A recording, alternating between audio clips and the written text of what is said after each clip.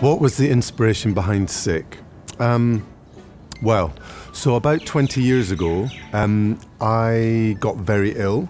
I had all sorts of unpleasantness, like clots in my brain and my leg, and aneurysms and lesions and sores and ulcers and fits, and I ended up spending over 2 months in hospital. That's sort of where the idea comes from, because the thing about being in hospital for a prolonged period is it's emotionally really stressful, and you're also physically very incapacitated, but you're also mentally really bored.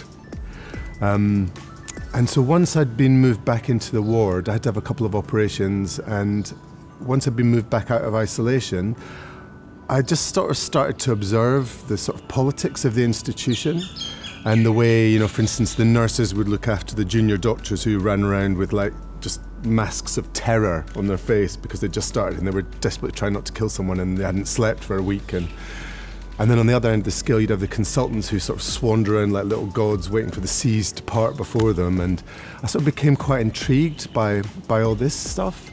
And I think there was one particular day the consultant came in to speak to me, and he had a whole little row of ducklings behind him, white-coated little doctors who were terribly nervous and trying to impress him and, clicking and clacking. And I thought, this is quite funny, actually. They're like a bunch of little clowns. And then I thought, this would make quite a funny little clown show.